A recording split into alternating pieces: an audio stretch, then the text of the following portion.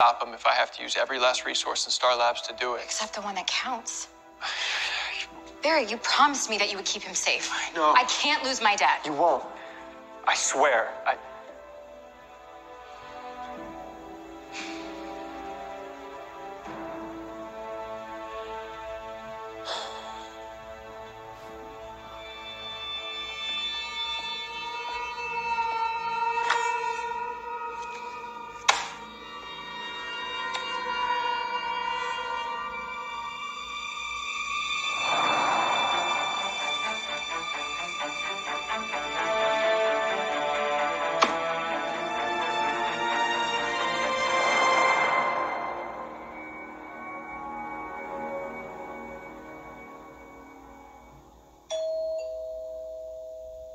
Come in.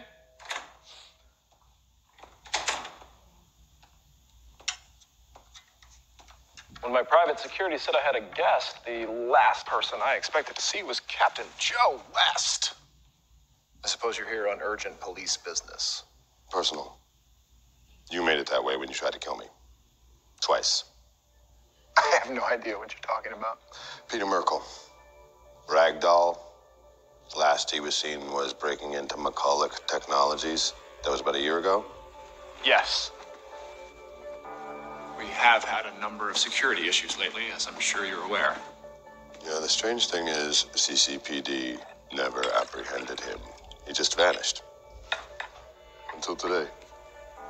Do you know anything about that? It sounds like you've crafted some very interesting narratives about me, Captain West.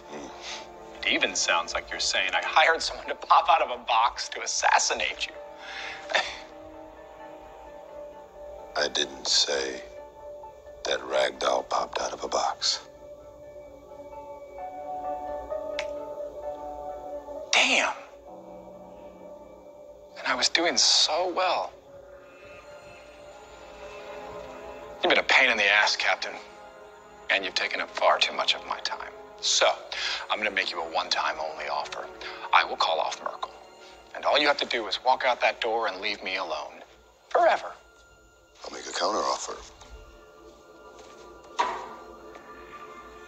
You spend 80 years in Iron Heights for attempting to assassinate a precinct captain. Technology is a fickle mistress.